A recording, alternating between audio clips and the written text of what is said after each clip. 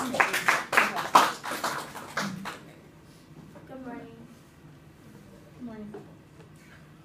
The future of America will be determined by one's knowledge. Do you guys agree? Yes. Yes. How many of you feel that primary education is important? Primary education meaning like elementary school. Well, that, yeah. We are all witnessing the growth of technology, and we all know someone who is currently or was currently in elementary school. Am I right or am I wrong? And we all have been obviously to elementary school, so we know the importance of it. I work with elementary school students from 2:30 to 6 p.m. every day, and I'm witnessing more and more how these kids have so many electronics, and it's affecting the way they learn in school. I see them walking around with like iPods, cell phones, tablets, and they're little. They're elementary school kids, and it's I don't think it's right. Learning more about how elementary school students using electronics in school negatively affects their education should all help you get a better understanding on why elementary school students should not have these in school. So, first I will talk about the negative effects of electronic usage in school. Then I will discuss why kids have electronics, and finally I will provide some solutions to this problem. So first, let's talk about the negative effects of electronic usage in elementary school. Elementary school students can be greatly affected if their learning process is interrupted. In elementary school, they learn the fundamentals of education: how to add, how to spell, how to write, and those are the fundamental elements of education. Electronics in school can definitely get in the way of that learning process, and they're using them during class time. According to the Electronic Journal of Research in Educational Psychology, written by Sandra Ruiz, extensive use of electronic media by students can lead to poor academic performance, which includes failing, trouble reading, and falling behind. Do you guys agree? Mm-hmm. How many of you have relatives or know anybody that's in elementary school right now? Do they have phones and all that stuff? Exactly. So, according to primaryeducation.org, the primary curriculum is designed for well-rounded learning experiences and focuses on three main aspects of education: a range of subjects, knowledge, skills, and character development. The primary school education lays out the foundation for kids' learning and development. So, in later years, if they don't get these fundamentals, what do you think is going to happen to them in their education? Do you guys have any suggestions or anything? What do you think will happen to them if their fundamental education is interrupted when they want to go to school in high school? There has to be like a timing of when to use it. Exactly. So if students are focused on electronics during class, they will not fully grasp the educational foundation needed in their lives, and which is a problem, obviously, right? Because if they're not getting these fundamental education or in any of these fundamental elements of their education, they're not going to succeed in the future.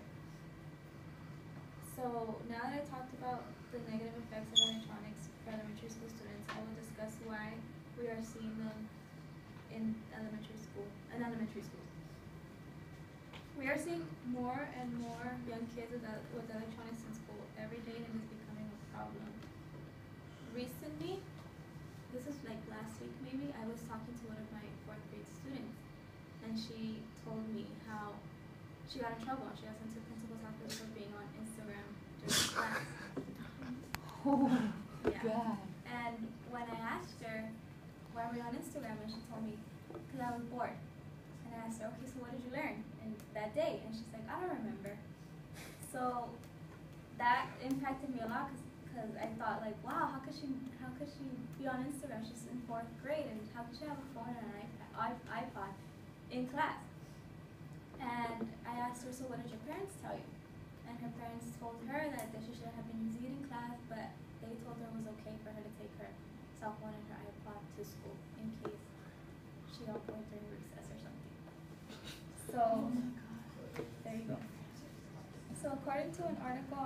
by Lisa Nelson, written in August of 2013. Parents buy their kids cell phones and electronics according to the parents, okay, to help keep the kids organized, keeps them safe, and it allows them to digitally teach themselves. And the most common, why fight a losing battle? Which one really stood out to me was digitally teaching themselves. They're kids, they're young kids. How are they going to digitally teach themselves? Right? Like, that stood out to me, so I thought I had to talk about this topic. Kids cannot teach themselves the fundamentals of education. How is that possible?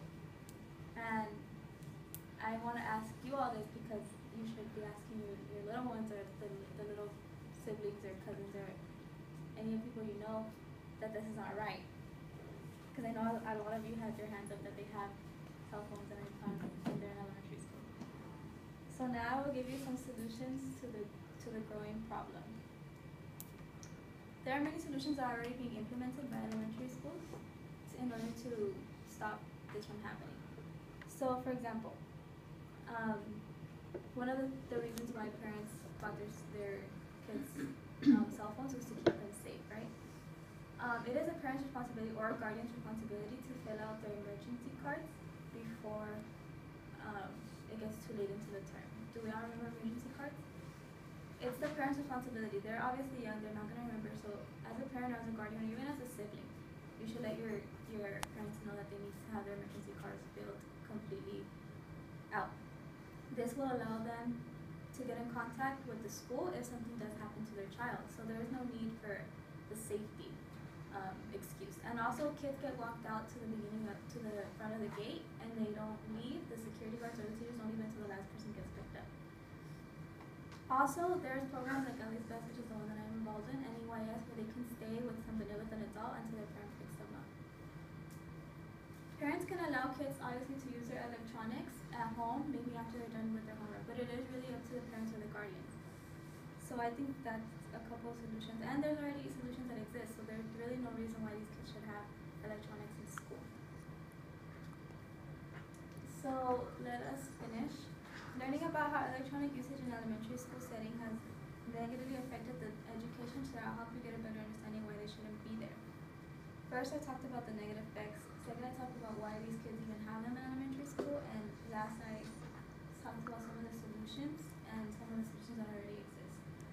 We can set the example and ensure our little loved ones get the education they deserve. So, in conclusion, these kids, in order for them not to fail in elementary school, need motivation, dedication, and discipline. Thank you.